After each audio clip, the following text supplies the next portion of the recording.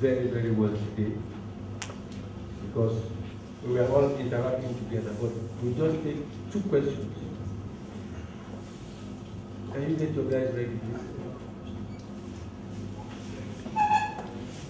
We'll take 2 questions. Well,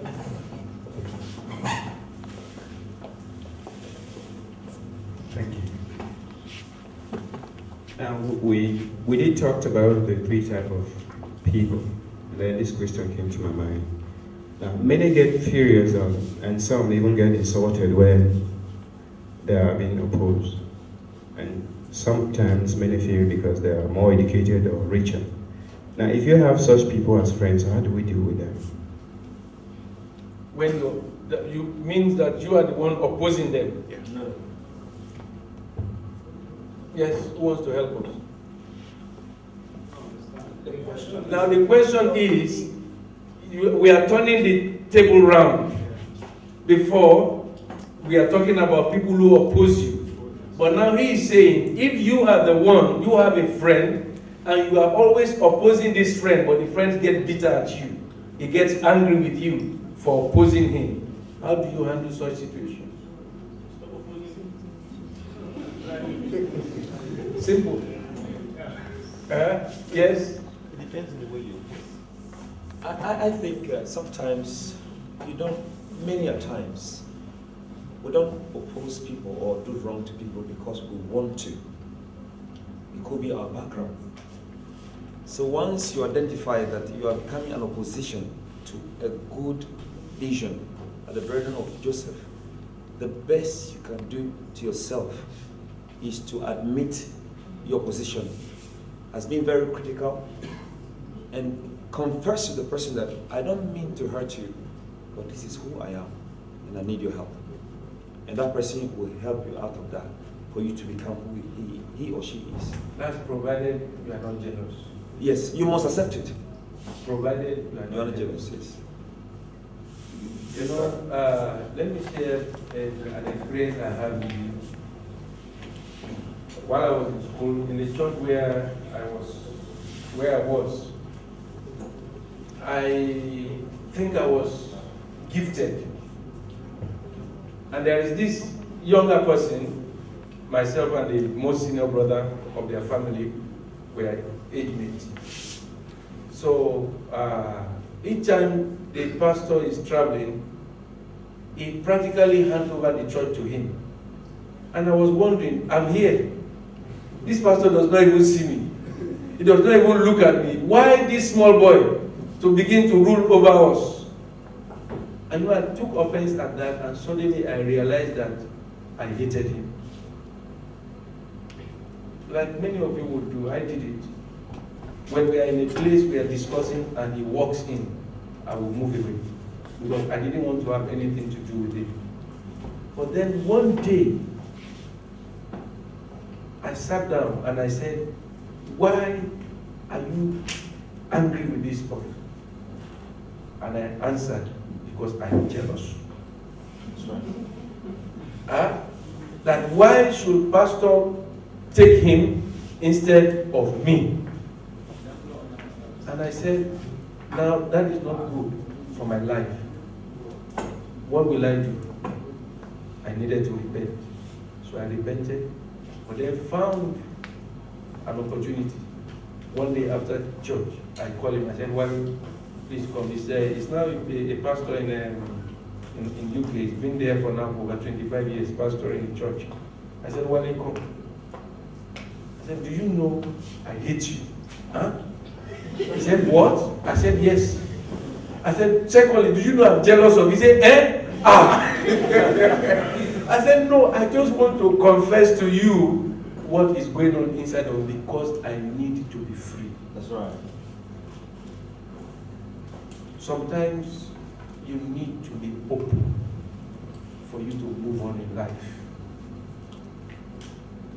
Check the reason why you feel the way you feel. Ask yourself questions. Be open to yourself. Because the worst enemy you can be is to be the enemy of your own life. By deceiving yourself. When you know the truth and you try to find suitable answers to yourself, you are not helping yourself. So that's why I think if you are being critical of somebody, no matter your background, ask yourself, am I true to this person, or I just don't like him?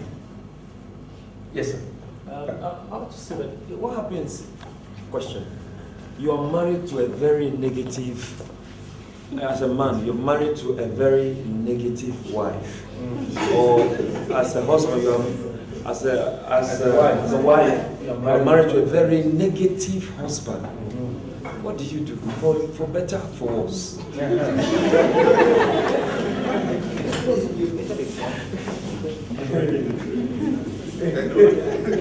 Pastor, yes. I wanted to say something concerning what my brother Okay, said. quickly say it so that we'll take the second question. Regarding this question, sometimes your motive might be genuine, but some people don't like to be corrected. Let's say you are working in a place and you have a superior or you have an elder brother. You know, when you say something to them, even if it's right, you just feel you act like you know. But I want to paraphrase the scripture which says, you say, if you correct the wife, but if you rebuke somebody who is he will hate you. There are some people, if you correct them, you will not be able to stand what he or she is going to do after. In fact, it will cause you problem. You will really have peace. So personally, in such situation, you should really, take your time. Sometimes you be prayerful of how to correct such people. I think, yeah. Thank you very much. Yeah, that's another side of the coin. Very, very important as well. So to my dear brother's question, you're married to a negative husband or somebody who is negative in thoughts and all that.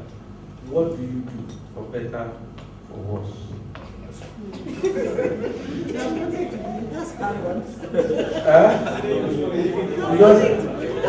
You just hang on and accept the person that, well, there is nothing I do that is perfect or that is right in this person's sight. Oh. All you have to do is easy. So someone is ask the microphone. All you should do is easy. It's either for you to become negative like him.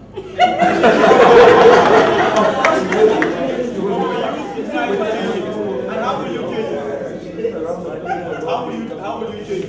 You become negative like the person as well. Wow. There's like a few hands up there.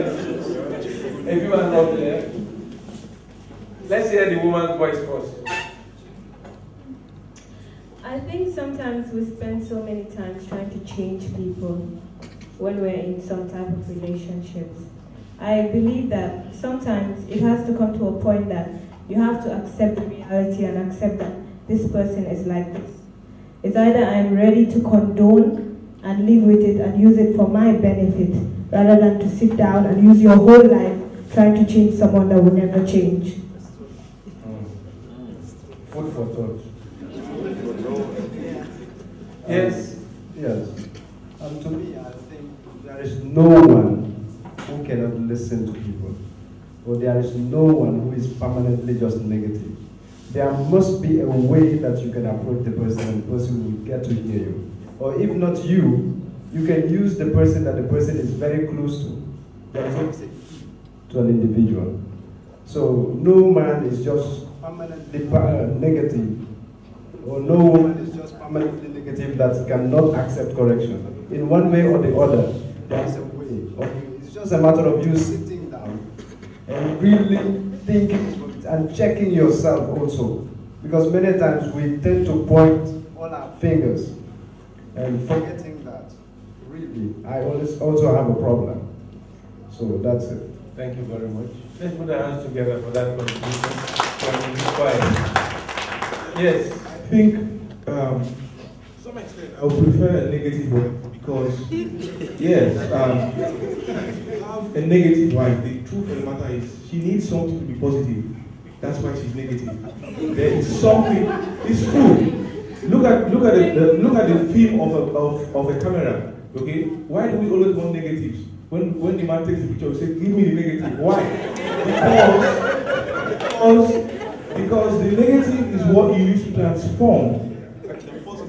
Look in the Bible, most of the great men of God were very negative people before. They were very negative, they were all committing all sort of sins.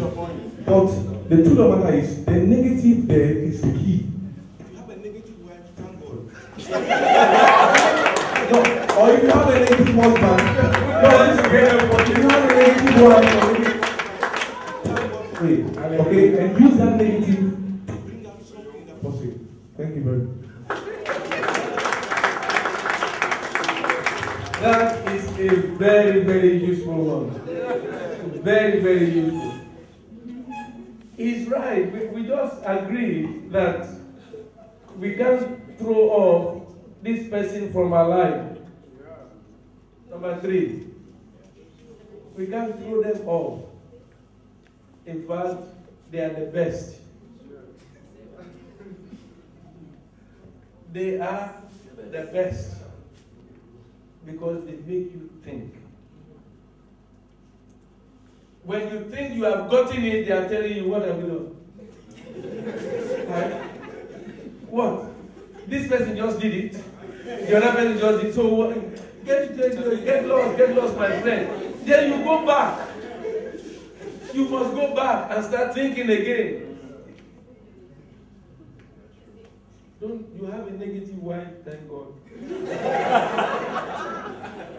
You have a negative husband? Thank God.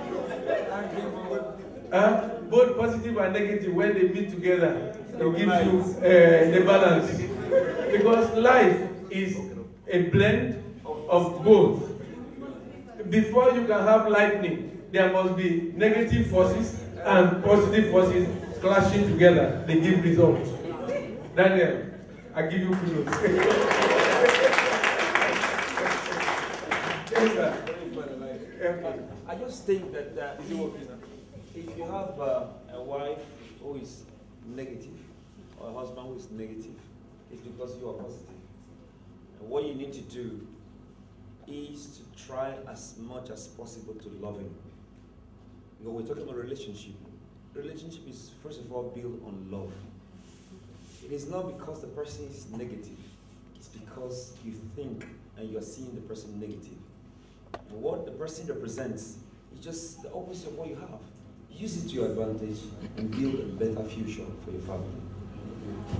And don't forget, let's put those hands together.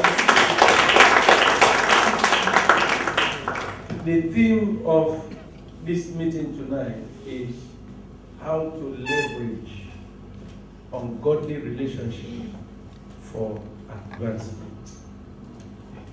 That's what we have been looking at. Determine that which is godly. Take advantage of it for the best benefit of your life. But remember, don't be a user. Be a giver. Commit something into every relationship until that relationship fails you that it is not worth what you have. Then withdraw it. But if it proves to you that it's worth what you have, keep it up. And God will help us. In the name of Jesus. Amen.